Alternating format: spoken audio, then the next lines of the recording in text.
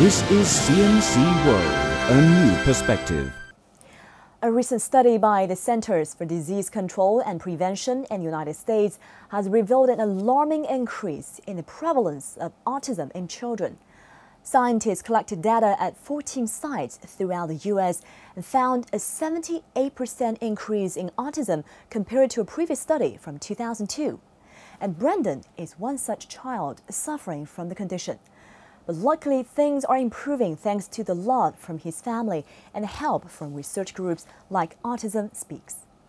Brandon loves to play with stuffed animals just like any other child. The 9-year-old is especially fond of penguins and dolphins. Brandon, however, is not like most children.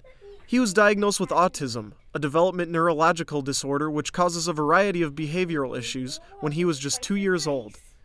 According to a recent study released by the U.S. Centers for Disease Control, 1 in 88 children are now suffering from autism.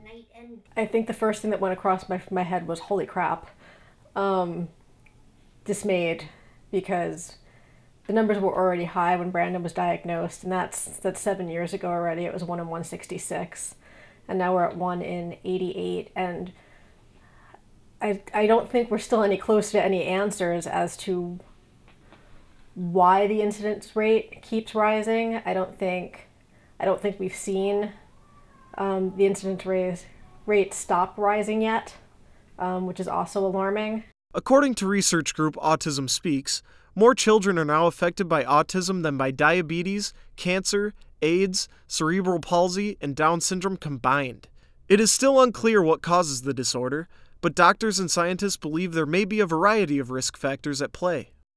Now we have some preliminary evidence that, for example, maternal age, paternal age of the parents might confer additional risks to the individual. Also, low birth weight or prematurity has been identified as a possible risk factor. We also have some very early findings that suggest things like pesticides and other industrial chemicals may play a role. So we really don't have the full picture at this point in terms of what are the genetic, environmental risk factors that are at play, but we're doing more research and we're going to find out more. Children with autism suffer from a lack of emotional response during common social interactions. Since the age of 2, Brandon has undergone a variety of therapies to help him respond to social cues. He is now able to communicate with his parents, he has friends at school, and he has learned to give his mother a hug. It's really difficult when you're putting everything into a child and you don't get that emotional feedback. And you can't tell if what you're saying or what you're doing is being understood. And you can't tell if your child knows that you love them. That's, I think, to me, the more heartbreaking thing, for you to sit there with your child and to love them with everything that you have, and to not know if your child even knows that you're mommy or daddy or that you love them with everything. Early intervention is key for helping autism. Brandon is attending a school for autistic children which emphasizes social interaction, occupational therapy, and behavioral training.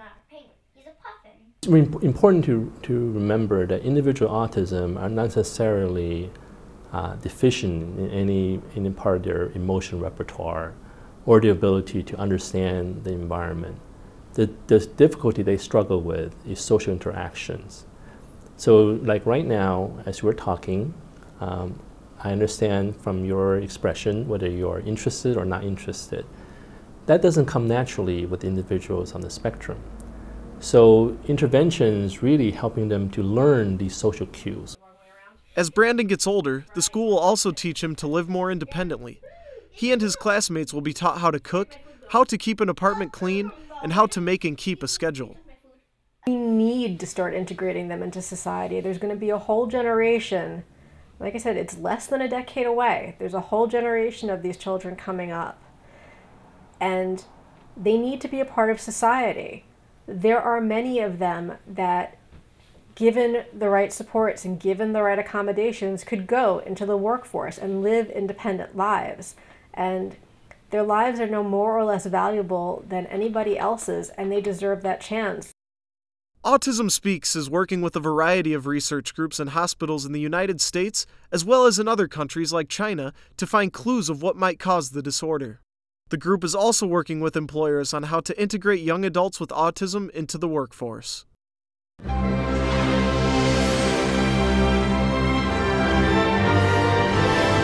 This is CMC World, a new perspective.